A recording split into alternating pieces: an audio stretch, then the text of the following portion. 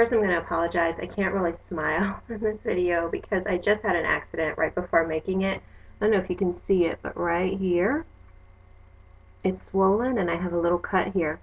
I was walking out of my kitchen and I have like a sign that says bistro. It's like carved out letters kind of deal, and it sits above my doorway. And for some reason, it fell and it hit me on my head, and then a corner of it hit me on my lip. It was bleeding. I got it to stop bleeding, and so I just don't want to have it start up again. So I'm not going to tempt fate by cheesing, even though I'm smiling on the inside. So anyway, I just wanted to come and like show you guys the curls, and as you can see, they are like super defined. I've slept on these, and I've misted them each day, and they have come right back.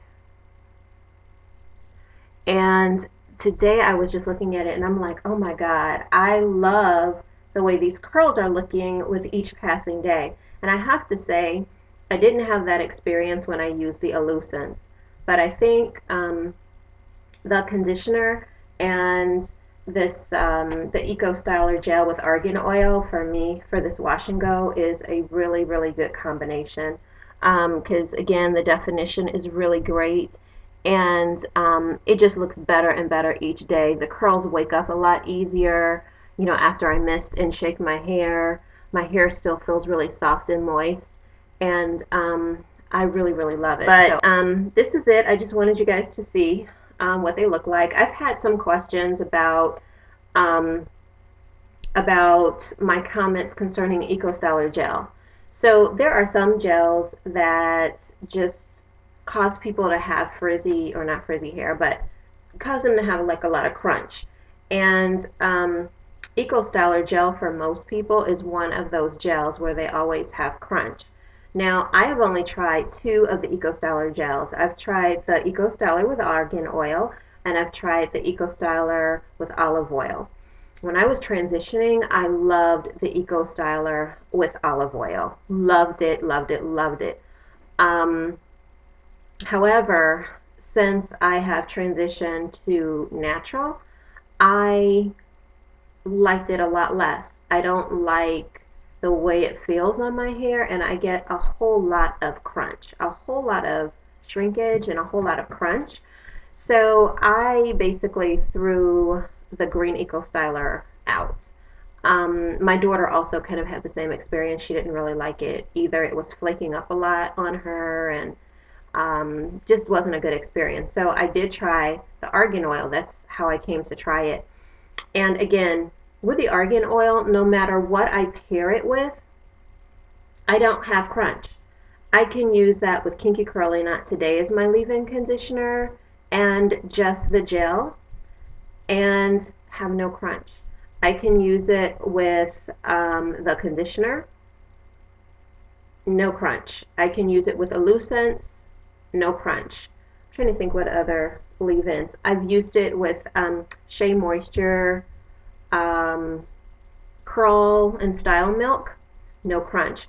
So I had the question, you know, did I think perhaps it was the conditioner that was causing me not to experience crunch in my hair when using the Argan Oil Eco Styler?